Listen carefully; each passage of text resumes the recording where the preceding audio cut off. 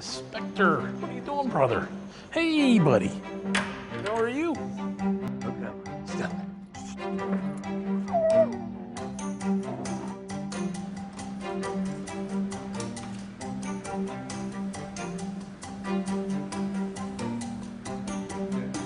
Specter here is going to be an explosives dog, so we'll go inside the building and search for explosives. Good boy.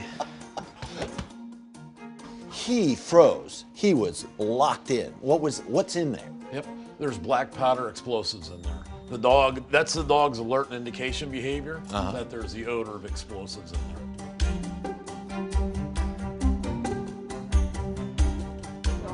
The dogs are a tool for the soldiers and the handlers, and ultimately they save lives. So the better the dog is, the more lives they'll save.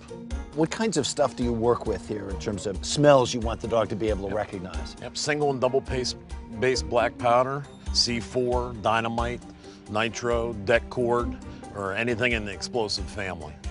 There's 6 core odors. Yeah. Yep. And they're all different? And they're all different to the dog. Yeah. That's to stimulate the dog to be involved and engaged in combat. Right. You have to prepare them. This lightly to be knocked around and jostled around by a suspect or an enemy combatant. Sure. Yeah. This is a big game for him. It's like a professional boxer. He's just there to defeat his opponent. Typically, when a dog is 5 months old, can it learn that kind of behavior? Not this exceptional, no. Hey Dateline fans, thanks for checking out our YouTube channel.